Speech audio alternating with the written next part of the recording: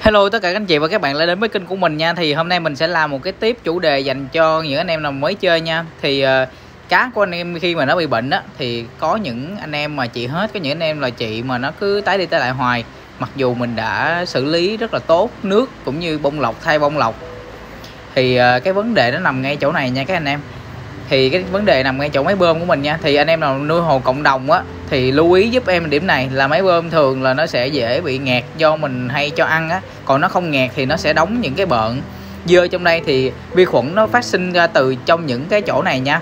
Thì hôm nay em sẽ chia sẻ cho anh em về cách vệ sinh của cái máy bơm. Mặc dù cái việc này rất là đơn giản thôi, nhưng mà em muốn là quay lại để cho anh em tham khảo.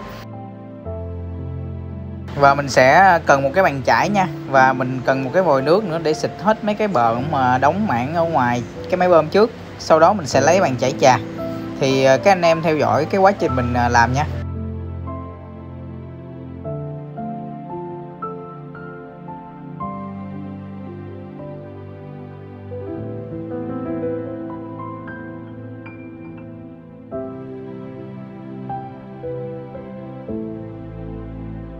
Khi vệ sinh bên ngoài xong thì mình sẽ tiến hành mình mở những bộ phận bên trong nha các anh em.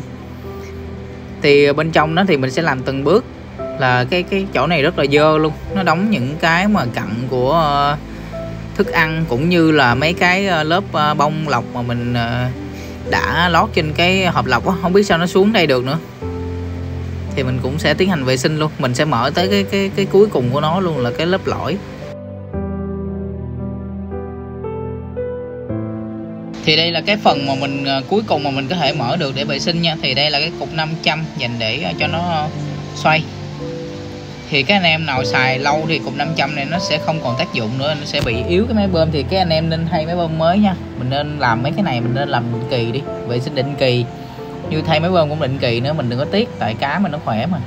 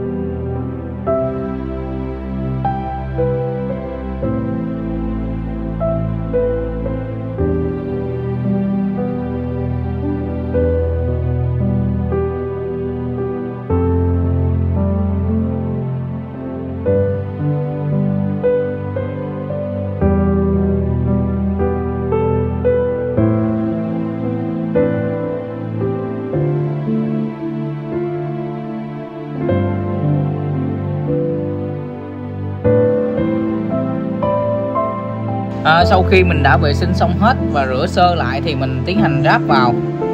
Thì mình sẽ ráp vào như lúc mình mở ra thôi các anh em. Nó cũng đơn giản, không có gì là khó khăn đâu.